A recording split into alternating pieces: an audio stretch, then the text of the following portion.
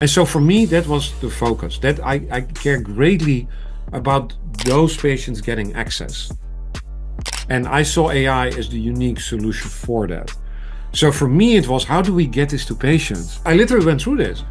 I thought, well, we'll just publish scientific papers and studies showing that this is really good, right? And then it will automatically be adopted. Well, nothing. I agree. I agree.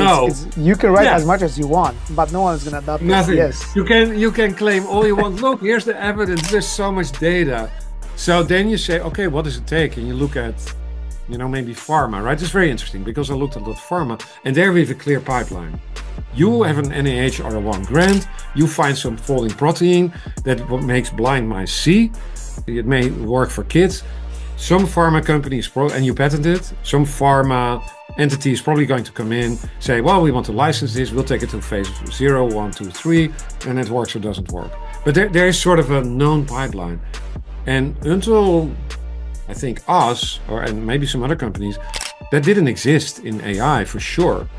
So people thought, and I was recommended, well, just patent, right? And then Google, IBM, whatever will come in and swoop it up. So I have now 25 patents, I think. I just got 2 more issued. Various aspects of AI. Nothing, right? Nothing. Oh, wow. And so that was my hope, right? I mean, I just, let me do my models. Not anymore, but at the time. I just want to get it to patients. How do I get to... Okay, I will try philanthropy. That, what is really key here, I realized, is when I started talking to FDA, where I said, hey, I want a computer to make a diagnosis. And they said, hey, whoa, not so fast. Let's talk, right? 2010, took 8 years. And so that's a lot of administration paperwork, thousands and thousands of pages of documents and records, etc. A bunch of paperwork. Well, the decision is easy, right? So philanthropy route didn't work so well either. And then, okay, I will need to make a startup. And then, if you make a startup with a $1 million business plan, no one wants to invest.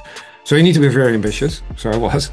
And so that's where it happened, right? So then you start a company and then you start hiring people, and I was CEO for a while, and then I realized, well, there's other people better than me at hiring people who hire good people and can really build this and do the marketing and the sales. So